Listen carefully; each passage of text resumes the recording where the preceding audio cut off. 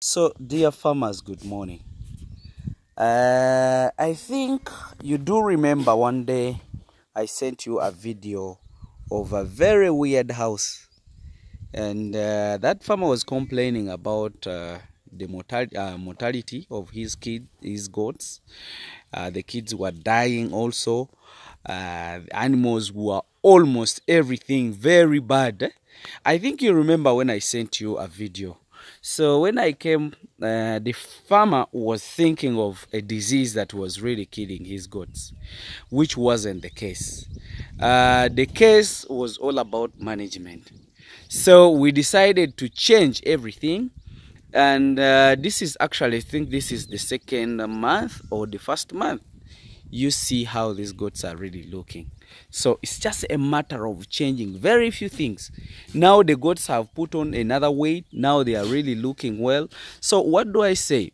That, dear farmers, sometimes it's not a disease that is really killing the animals, but it's all about the setup, the initial setup of the house, the management of the goats itself, and even the vets, we also have a lot of trouble because we think about what they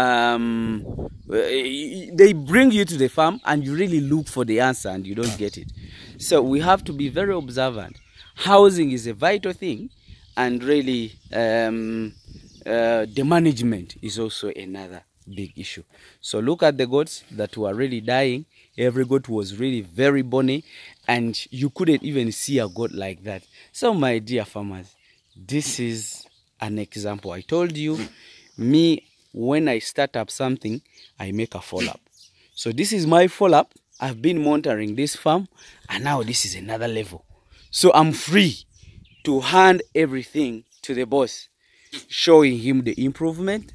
Now the kids are surviving, and now the goats are also doing well. So I'm ready to hand over everything. So vets also, let's make a follow-up and see the advice you gave up to the farmer. Did it work for that farmer?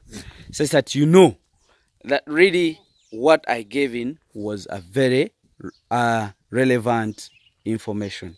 So my dear, this is what I have for you this morning.